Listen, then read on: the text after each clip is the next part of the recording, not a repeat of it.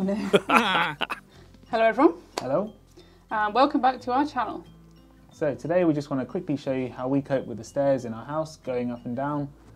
You might think that you don't need this transfer if you live in a well-adapted house, but if you're out and about or at a friend's house who has stairs, you may want to go up and down, so it's a really important transfer to know. So let's get to it.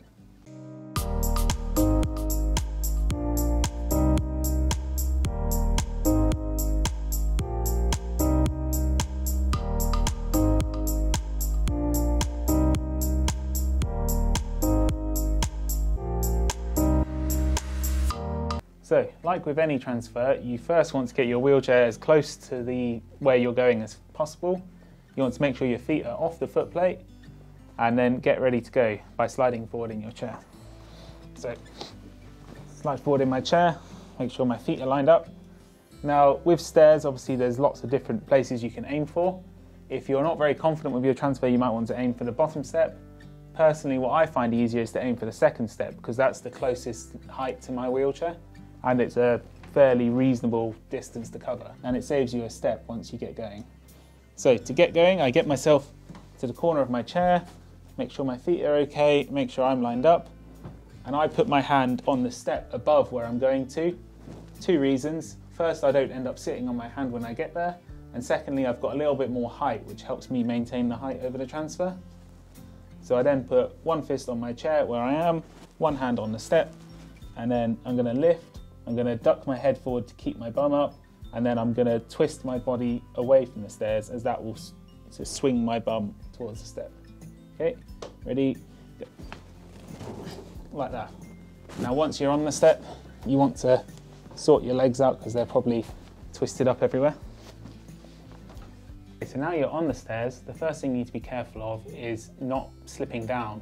Now this is quite easily done because if you can't feel your bum and because the stairs are quite narrow, so make sure you're always supporting yourself. So now we need to go up the stairs. There's two main methods to do this that I like to use. The main one I like to use is putting one hand up on the banister, if your staircase allows it, and one hand on the step above where you're going to. It's quite difficult on these stairs because they're so narrow, but all staircases are different, so you'll have to trial and error and see what works best for you. For this first step, however, the banister doesn't really come down low enough for me to get my arm on it effectively. So I'm going to have to use the other technique, which is to put one hand on the step where you are and one hand on the step above. Again, because the staircase is quite narrow, this is quite difficult to do. So actually I'm going to cheat a little bit. And for the very first step, I'm actually going to use the wheelchair again. So I'm going to have one hand on the wheelchair, one hand on this step. I'm going to lift myself up and then try and push my bum back by putting my head forwards.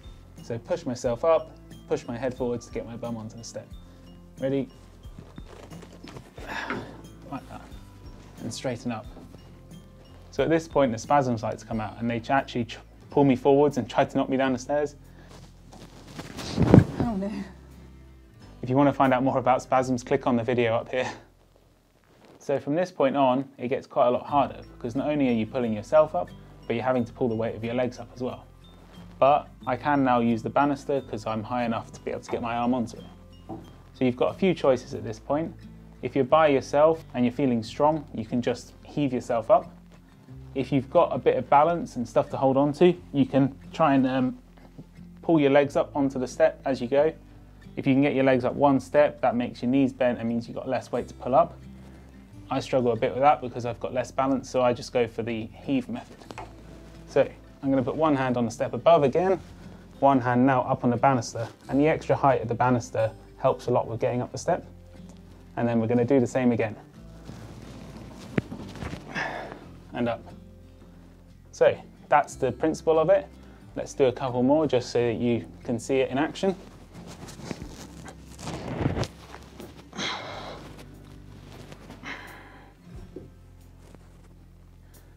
So this is a very strenuous transfer, so there's a few things you need to consider as you're going up. The first is to be careful of your shoulders. If you feel your shoulder hurting, then stop. There's no point overdoing it because that will put you out for a while. The second thing is, as you're going up, you want to be careful to try and not shear your bum on the edge of the step. It's quite easy to do if you're just sort of dragging yourself up, so try and get a lift and then go back. So this is a really difficult transfer, so let's talk about how we can make it a bit easier. Now personally, I very rarely do this when I'm the only one in the house. So there's normally someone around who I can ask for help. So I'll show you how to do it with a bit of help now. So like I said earlier, one of the hardest things is when your legs are dragging behind, they're pulling you down and it makes it a lot harder to go up. So the first thing your assistant can do is bring your legs up a couple of steps so that they're bent, and that means you're only lifting yourself up and you're not having to drag your legs up behind you. So Claire, do you want to do that for me? There you go. So just one tip is to put your hands on their feet, because if you're like Craig and you have spasms, sometimes your feet can fly off the stairs and drag back down. So if you just put your hands here, it will stop them falling off. And another advantage of having your feet up like this is your bum is being pushed back into the stair, so you're less likely to slide down a stair while you're doing this. So it just makes you more stable. So like this, I can then just move on to do the transfer like I was doing before, and it just makes it a lot easier. There you go, that was much easier. Spasm, can't bend the leg. Claire would then bend my leg up again. So one thing that you might find is if the leg is spasming, when you try and lift it up and you actually can't, it's resisting.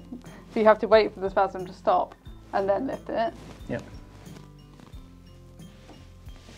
There we go. And if we just do one more. Yeah, and that's definitely a lot easier like that. So if you're struggling with that and your assistant is feeling strong, another way they can help is by actually picking up your legs all together, because this just takes even more weight off. Now, although I can do it by myself, this is the way that we tend to do it because it puts a lot less strain on your shoulders. There's no point forcing yourself to do something hard just because you can. Always take the easiest option as you can because it's better for your joints. So Claire, you grab my legs. Now I will say that legs can be quite heavy, so remember to bend your legs and push from your legs when you're doing this lift, because otherwise you can strain your back. Yeah. And from my perspective, I'm just going to be doing the same thing. I'm going to have one hand on the stair above, one hand on the banister, lifting myself.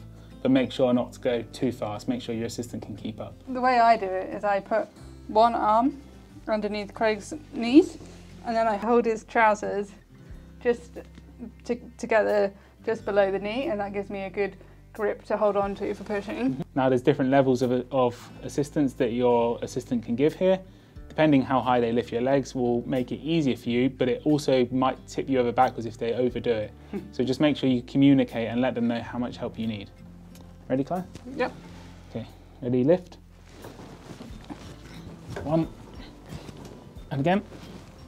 Two. Okay, and one more. Three. Stop there. So one other thing I often do when helping Craig is at the same time as lifting, I also push him back at the end of the lift to make sure his bum gets back on the stairs and stops him slipping forwards. Yeah, it just makes my balance a lot easier. So once you get to the top of the stairs, you've then got to worry about getting your wheelchair up the stairs. Now some people, if you're incredibly strong or if you've got some level of lower body movement, can actually drag their wheelchair up with them while they're doing this. But for me personally, I can't do that, so I have to ask someone to carry the chair up for me, or in the case of when I'm at home, I have this spare wheelchair which I leave at the top of the stairs. So once I get up the stairs, I can then transfer onto it. Now, unfortunately, there's not much way to get around doing a floor to chair transfer at the top of the stairs, but we have a whole video about doing floor to chair transfers, including assisted variants, and you can see that right here. So coming down is a hell of a lot easier. You just got to basically slide down the stairs. But again, try to watch out for your bum shearing on the steps. Try and lift yourself forwards and down rather than just sliding. So let your feet go. And down. And down. And down. And down. So one problem you might encounter while you're doing that is if your feet get stuck on the stairs, your legs might bend up and that might restrict you actually going down. So sometimes you might just have to stop and sort of kick your feet out again with your hands, just push them down and carry on.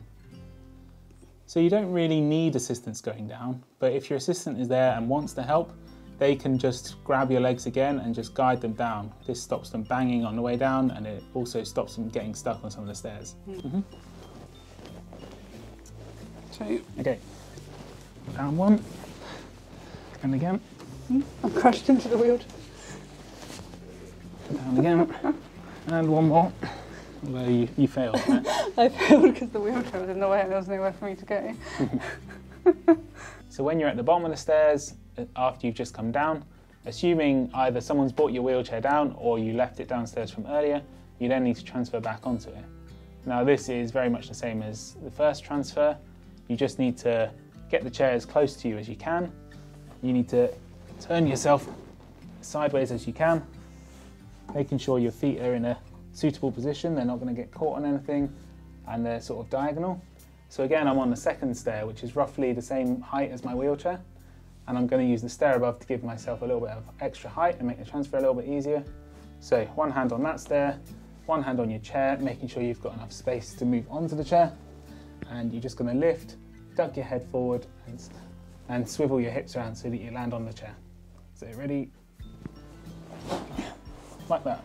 And then once you're on the chair, you obviously straighten your legs out and get them back on the footplate. And you're ready to go. So I hope you found that useful. If you like that video, remember to give it a thumbs up. And if you've got any questions or comments, remember to leave them down below and we'll do our best to get back to you as soon as we can. And if you're new to the channel, then don't forget to subscribe and click on the bell button to be notified when new videos are released. Thank you for watching and we'll see you next time. Bye. Bye bye.